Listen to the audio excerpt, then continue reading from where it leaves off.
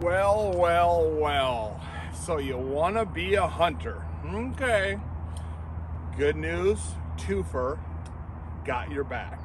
You know what it's all about, baby. It's all about that dog life. All right, so remember how I told you in my preview there's going to be a few how-to videos. This one's how-to.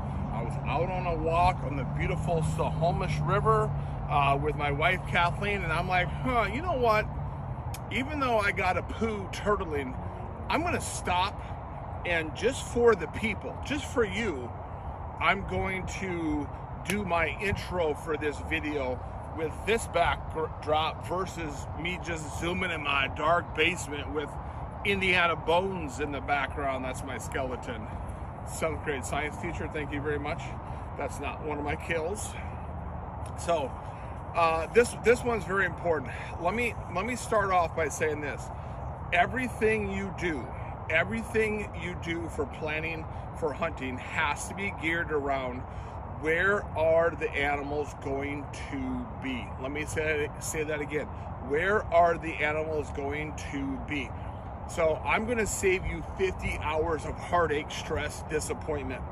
50 hours is 10 hours longer than the average work week. It is, if you drove from Seattle to New York City and then took a good night's rest, woke up in the morning, that's 50 hours. So I'm going to save you 50 hours of heartache that I went through along with Corey to get yourself to a successful hunt, okay? So number one, this might be like, hey, Captain Obvious, thanks a lot for the advice, but it's amazing how much more success you have as a hunter if you're in an area where there's animals to hunt. Imagine that. So what I'm trying to say is, do not start from the standpoint of, hey, this looks like a good hunting area. I'm gonna pack up, I'm gonna get all my stuff ready, I'm gonna spend the entire weekend and sit there in my blind doing nothing besides sit there and being quiet and having your partner tell you to shut up, you're too loud, okay? So I'm gonna help you there. So you have to go with the mindset, where are the animals? Okay, so I actually wrote this down because this one's important. I figured I didn't want to ad-lib all this. So number one, okay, remember, mindset, where are the animals? Number one, what do you want to hunt? Twofer suggests if you are just starting off. Now, my situation was a little different. I purposely want to make a documentary of learning everything in a year and showing how stupid that is. But I had a blast doing it. So if you want to do that, good luck.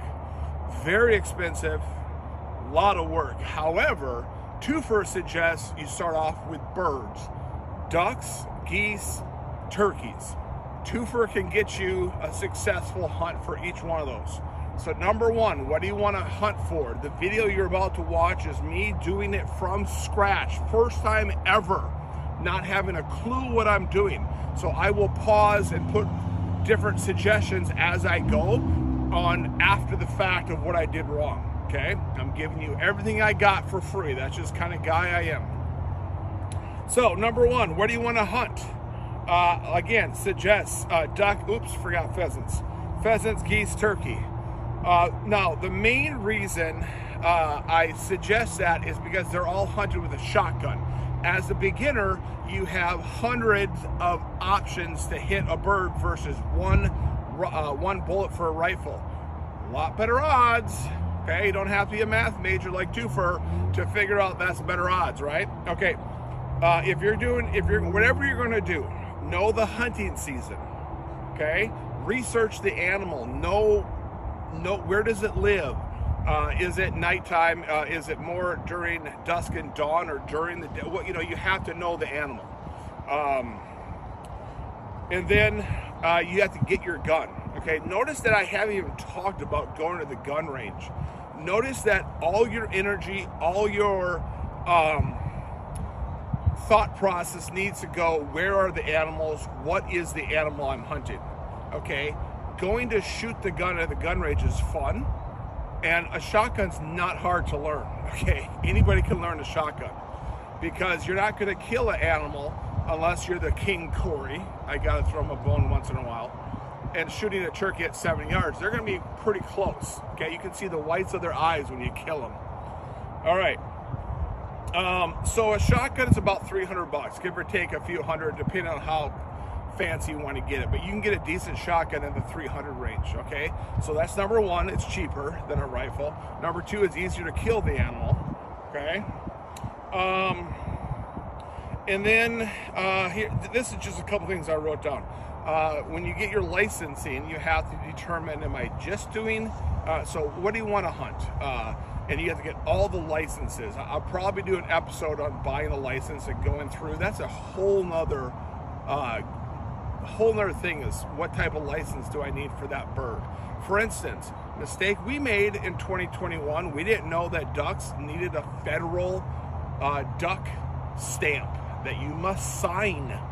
Okay, so when I do my duck episode, I'll go into more depth about what you need for ducks and whatnot.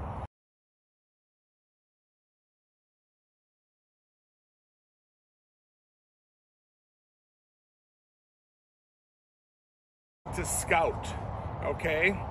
Unfortunately, there's not a better way. Even the most experienced hunters go during the summer, go during non-hunting seasons, and you scout the area. For me and Corey, we have to go across the state. So we actually did our first scouting trip. We were trying to hunt turkeys, but it turned into a scouting trip, which 2 weeks later we went back and used our knowledge and we got a turkey, okay? So I'm sharing all that with you so you can avoid that whole first 20-hour driving trip, which was a nightmare. Okay, so you have to think. So number one, where are the animals going to be? Number two, private land, private land, private land, beg, beg, beg. Say it with me. I'm going to see if I can get a bouncy ball on this. Private land, private land, private land, beg, beg, beg. You do not, you want to do whatever you can to avoid public land. You're going to have way more success. You'll see, actually one thing you didn't see, I lost video of this, is you're driving through the country on private land. Turkeys, turkeys, turkeys, turkeys. Oh, here comes the wilderness area that you're allowed to hunt. Nothing, nothing, nothing. You get out of the wilderness area, private land. Turkeys, turkeys, turkeys. So I've talked to numerous hunters about this, and I'm not sure if it's because the animals are so smart or the fact that the ones that go to those areas get killed. It might be both, I don't know. So anyway, private land is your best bet. Scouting, okay? Going up like I did and talking to someone and say, hey, listen, and I don't know if I'll do a video on that, but you have to sell yourself. You have to convince that person you're not a psycho. You got a gun on their property. It's almost, I'd rather sell vacuums to them than go on their property. I don't think I would let someone on my property with a gun, depending on my situation. If I have tons of acres, being a hunter myself, I probably would say yes, but who knows? Okay, so we're talking about scouting now, okay? That is your key success. Russell Wilson says success is in the preparation, okay? So if we're talking about scouting, what you need to do is during the off season, go scout and look around for potential places. When the season gets closer, that's when you go beg, because you have to make sure those animals have not moved in a different area. It wouldn't make sense to beg for some land and then you go back for hunting and they're not there. So one of the biggest things for scouting is whenever you're ready to hunt, you should be scouting close to that time as possible. So there's initial scouting, and that can be done via the internet. And if you know, and you're going to watch the video, I go through all that in detail on the video on the for me in the state of Washington, it's the Washington Fish and Game Fish and Game website. Okay, they have a really good interactive map on the species of animals you want to hunt and where they're located and when the hunting seasons are. Okay, so those are all things you have to do. So we're talking about scouting. So before you leave your house, you should do some internet search. For me, when you watch the video, I'm on the Washington Fish and Game website, okay? So every state has their own organization that controls the wildlife, okay, hunting regulations. So you go to that website, and that's where you can start off. And then you have friends of friends of friends, and you get help Okay, you need to get help from this. You got Twofer as a resource, and you have that one buddy who knows a buddy. Okay, so that's for the scouting, to know where the animals are, start doing the initial research. Then on private land, you go out and you look, you know where the area you want to go from your initial research. So you go to that area and you start getting spots. You start doing more research. So in your back pocket, you have those feel free to hunt, by reservation. Or you have stopped and talked to someone, or you have seen this wildlife refuge and you've done the research. In your back pocket, you have those areas. And then primary, you want to go beg to go on some private land. That's when you're going to have the most success. Okay, that's your ultimate goal when you're out of your house. Okay, so let's review. When you're in your house, you do internet research first. Second, you go out to the places that you've learned where the animals are, and you look for them and say, hey, look it, there's a turkey. I probably could kill it when it's season because he's there now. Huh, imagine that. So this is something I did not do, since I'd almost do all the research. Corey comes along for the ride. So that's what I did not do, and that's the biggest thing I learned from my first season. Internet research, off season, go scout. During the season, go kill. Okay, simple as that.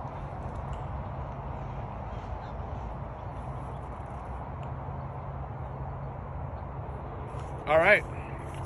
Hey, that's all I got. You know what it's about. You already know what it's about. You already know it's about that, Doug.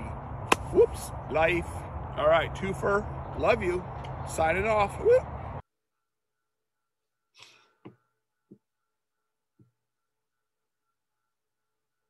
Yeah, that's right, baby. I just got done hiking, so I'm actually exhausted, but I wanted to follow up.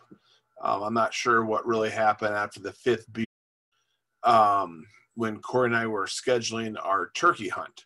So I want to follow up with you on what I'm actually doing. So what I'm accessing here is the state of Washington Department of Fish and Wildlife. That's I remember back where growing up in Wisconsin, I believe it's called the DNR, Department of Natural Resources, or maybe that's the federal. I think that's federal, but anyway, that's what we call it here, a Department of Fish and Wildlife. So I'm going to look for private lands.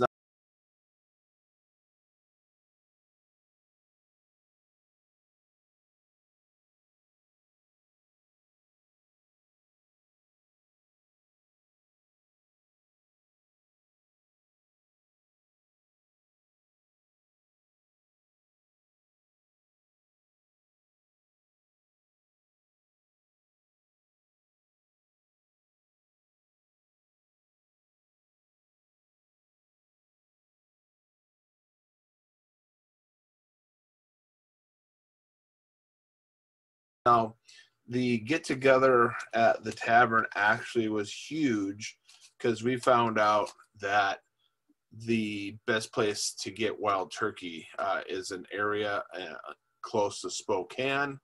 Spokane is famous for Gonzaga Bulldog basketball team, but it's also a very beautiful area in the northeast part of the state. It's much different than the west side. It's more dry, but it still has some beautiful land. So turkey hunting in a place called Coulville. If I'm not pronouncing that right, I apologize. Coulville, Coulville. And it's actually all of Stevens County. So what I'm doing here is I'm looking for, so Corey had this idea. We're going to see who allows us to come on to hunt for free or minimal fee. So if you go into, I was just showing, I was just going into this right here. This is what I just started doing at Summit to Sound tap room. So There's actually, so I have no idea about any of this. I'm going to try this first. It's a private land website. So private hunting land opportunities. That sounds good. Okay, so this is exactly the website I was showing you. So I checked out Feel Free to Hunt, and I went through this whole thing. And there was nothing in Stevens County. Now, what I might do I don't think we're going to strike out with Stevens County because the others, there's some, I'm just double checking. I'm going through this list here. Okay. And there's nothing. What I could do, first of all, when I'm going through this list, I'm excited about other opportunities.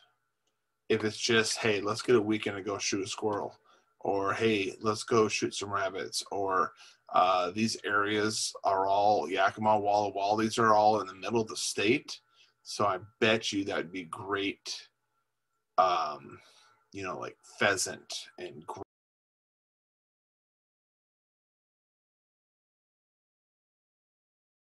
let me go back here. Now, this is where I started finding some. So when I see my county that I live in right here, I'm like, wait a second, what are we hunting here? Can I just go hunt deer there? That'd be so cool. Or just go, I need to do a little more research, but this is where I live. Just like register. Register to me, like you have to contact them and say, hey, you know, get permission basically. But just go, you know, and the more that we dig into this, the more that we'll probably know friends of friends that have say, yeah, just, you know, go, if you want to take a shotgun some weekend and just walk around the woods, get some exercise and blow away a couple squirrels to eat, you know, like Steve Riddell says, camp meat, get some camp meat. That's so funny. So, you know, that's what when I look at all these, Skagit's close to us. Whatcom's close to us. Anyway, so what I'm looking for right now is I'm looking for Stevens. Stevens is the county, once again, where is supposedly, and we've done our research. Corey and I are both kings of internet research. So, wow, all this Snohomish, it really intrigues me when, that intrigues me to do some research. So first two, I have nothing for Steven. So hunt by written permission. Corey has this idea, since I'm a teacher, this is my job. I think he's trying to pawn it off on me, but he thinks, yeah, just tell me you're a teacher. And so I'm like, I don't know if that's going to help. And I don't know, like this written permission. I'm going to, so it says private lands where hunters must contact the landowner to obtain written permission before hunting their property. WDFW provides signs and permissions. So that, of course, is Washington Department of Fish and Wildlife. That's what that's called here, I guess, WDFW. Make their lands available through this program. A landowner name and contact telephone number are placed on the hunt by written permission signs. Okay, so that doesn't help me. So that means I have to go to the spot and then call them for appropriate. It doesn't make sense. So I'm hoping when we go through here, there's more contact information, because I did look at the bar. I brought my laptop, and Spokane. That's all on the east side, close to where we want to go. There's Stevens right there.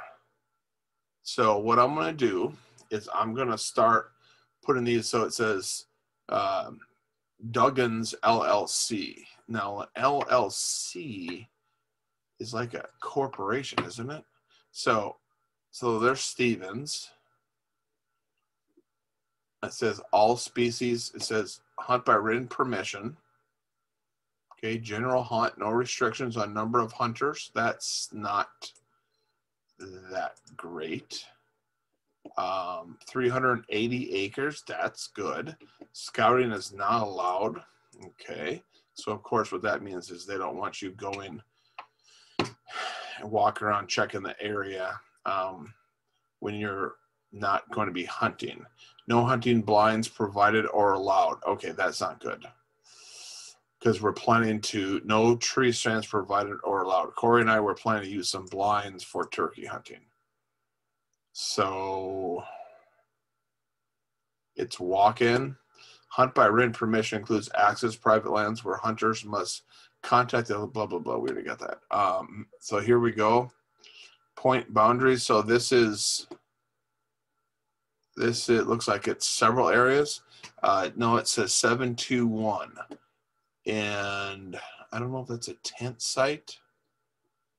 So then comes a question of how do you get there? How do you contact this person? And can you, like, where is a road? Is it accessible by road? Corey and I do not want to be hiking multiple miles for a turkey. Turkey should be a situation where you can go to the site by car and unpack it versus doing backpacking. In my opinion, I'm only going to go through that. A turkey, I don't know if a turkey is worth walking and backpacking into the backcountry. That would be, I would be wanting to have the possibility of shooting something big, moose, elk, bear. We do not have caribou. I believe we don't have caribou in Washington. But, so 721 is the land. So it's close to Waits Lake. Okay, so if I go a little bit further out, so it looks like there's different symbols, which I need to figure out, see if it's down here. Here we go. Hunt access point, parking area. So that tells you right there that it's several miles away from the parking area. So that's not positive. Waterfall blind point. Tree stand location point, gated entry point. Okay, so this is all good. And is there more? It says, it looks like there's more. Closed, open, feel free to hunt. Oh, okay. So it's got a color code, hunt by written permission. And then the last one is safety zone, polygon, whatever that is. Okay, so if I go a little bit further out, oh, dude, we're talking right up by Canada. Whoa, whoa. Okay, so if I go, oh, jeez. Okay, first of all, I need to figure out where Steve, okay, all right. Now we're getting somewhere. I don't think Stevens County is this whole thing. If it is, that's a big, okay, no, that's the whole state. Okay, so there's Spokane. I live over here in Everett. It doesn't look that far, but that's 5-hour drive-ish. Okay, so this, oh, here we go. There's Spokane. There's Luncheon, or whatever that says. Someone probably just laughed at whoever lives there. Okay, this is Stevens. Okay, so if you get close, there's Stevens right there. So Stevens, okay, so here's Stevens, and I wish they would have, here's a town called Chule. I probably slaughtered that too. So we need to figure out where, on this map, I need to cross-reference it to the town, Coolville. But they said anywhere in that area. So hunt access point. So these are all hunt access points. Okay. Oh, now there is a parking right there. Oh my gosh, that would be perfect. Oh, I thought that was a lake. I got all excited. So that's a different one. Okay, so I'm going back here. I'm going to go back. I'm just seeing what's out there. So there's Dungeons LLC. No idea. And usually these, oh, here's another one, front porch. Now that would be the best if I could sit on a rocker and have my lemonade with vodka. And then, well, actually, that's one rule. Corey and I have 2 rules. I can't goof around with bullets in the gun. And number 2, we're not going to be drinking and hunting. That's just stupid. I mean, Okay, so there's several things with Stevens. So I'm just going to go through here and see what's available, see what's out there, see what our options are. Start contacting these person. You know, I don't even care if we get close to a town and stay in a hotel. There's nothing wrong with that. You're not any less of a man if you're staying in a hotel. I mean, I think you're smarter.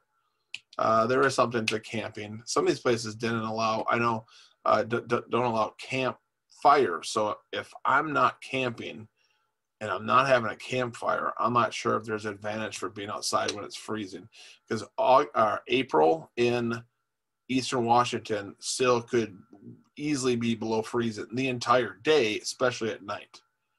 I'm not saying I'm a wuss. Okay, I'm okay with doing that, but let's be honest. So I'm gonna mess around here a little bit, and I'll come back if I see anything worth sharing. Okay, everybody. So I spent some time going through. Let me show you. So I spent some time with written permission. So I have some ideas there. I'm going to get back. I'm not quite sure how to do the written permission. It's not really specific, but then I went through and there's a section here, hunt by reservation. I'm just reading this here. Hunters required to carry their half of the permission. Okay. So this one is basically like pay to play. And it's by it. I don't know why this wouldn't be the most popular. So that I can go down to actually Stevens County. I just watch. There's like nothing. Here we go. So so it looks like all these people who I've already clicked on have a reservation. Oh, interesting. Okay. Huh. Okay. So maybe let's see if I click on Lee Smith Farms. Okay, so I go to this one. And that's exactly what I was on. Oh, that's frustrating. That was exactly what I was on.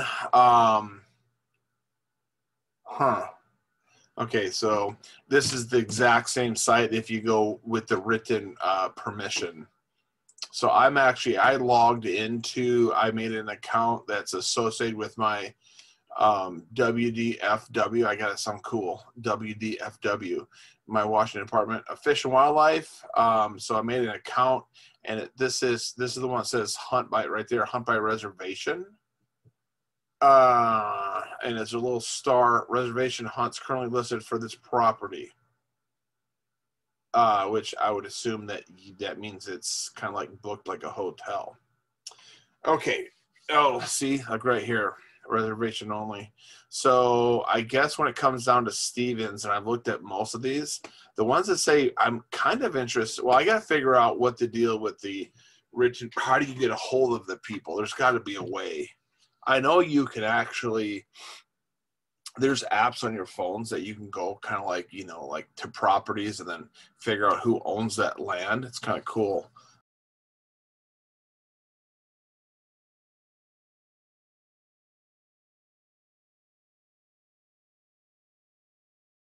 Looking for.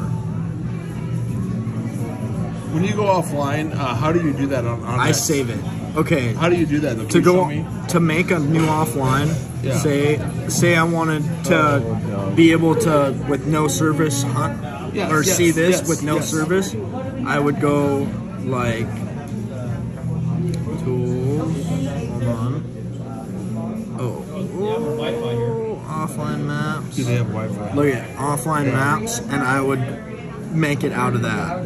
Wait a second. Are those maps from OnX or your maps? These are my saved maps. Okay, so how do you do that? New map, but I have to be online to do that. Oh, okay, gotcha. So I could go. See, that's what I forget to do when I go on a hunt. I forget to. You got to do that because you're not going to get Wi-Fi. So look out at on the new map. And now okay. now I just choose. Say I want to do Cedar Woolley. Right here. Okay, go ahead and show me. You don't need to save. Okay. And then it will just download it. Yeah, you don't.